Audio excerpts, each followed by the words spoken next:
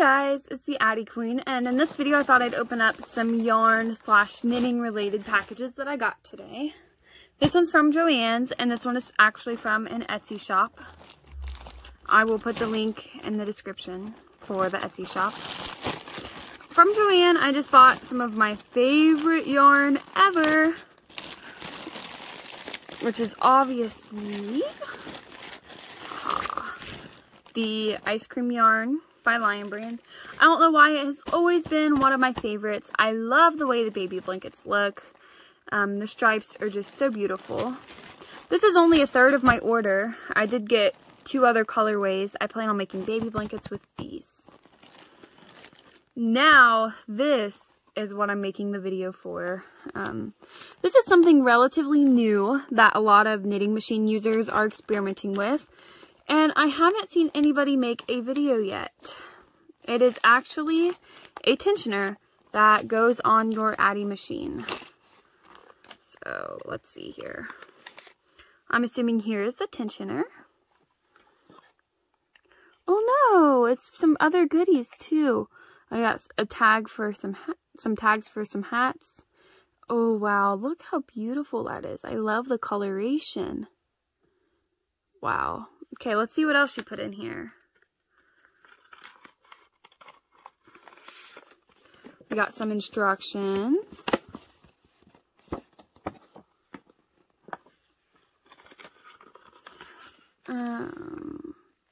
A pom-pom button and how to use a pom-pom button.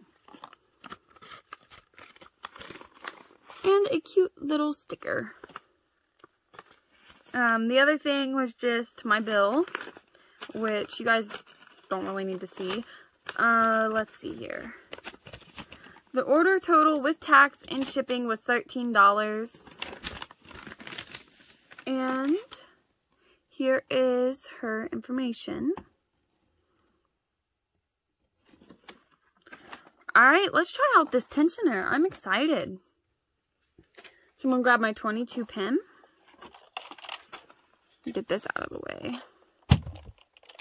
I'll put it sideways, that way you guys can see what's going on. She said, first we need to remove the protective paper, which is just this, I do believe. Alright, cast on and thread the yarn through the gold yarn guide. So that's just like normal. Let's see. I'll use my shimmery black yarn. So I'm going to cast on.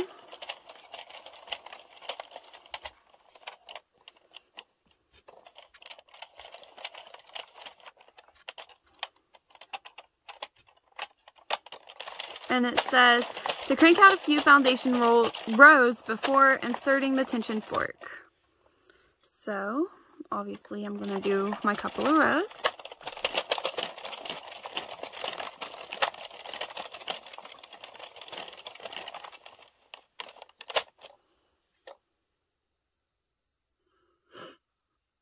Okay. Thread through the appropriate tension holes for desired tension. So there are different holes. And then here is the different tensions and how to get them. So I'm going to do third hole only just to get the loose tension for now.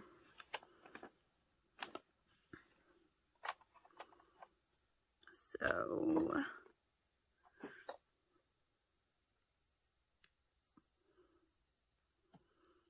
it inserts under the feeder. Okay, so here's your yarn feeder. It's the same on every Addi machine, and these 2 slots fit right in there like this.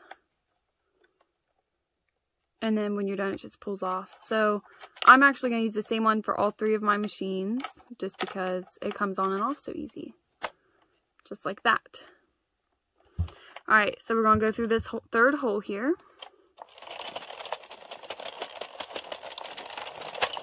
That works really nicely. It's not wiggling or anything. Wow, I really like this so far. I will let you guys know how this product goes, just like with the wear and tear of using my machine. obviously that just slipped out, so you'll have to keep an eye on it. Which, I think I have it upside down. Uh-oh. I don't know. Because in her photos on here, they're all facing this way, the holes. That's the loosest tension. To go moderate tension, it's only the second hole. Tight is the first hole. And then for the tightest, you go in the first, underneath, and into the second like that. That's the tightest tension, she says. Like this. But yeah, I will put a link to her Etsy in this description. It's so cute. And I do believe that she does sell these. And yeah. Here's a link to her YouTube video for her pom-pom buttons. She made vegan suede tags that are machine washable. Awesome. I'm really looking forward to using this product in my day-to-day knitting. And she sent this cute little sticker. I think I'm going to put it on the side of my Addi. I think that'd be really cute. Let's do it.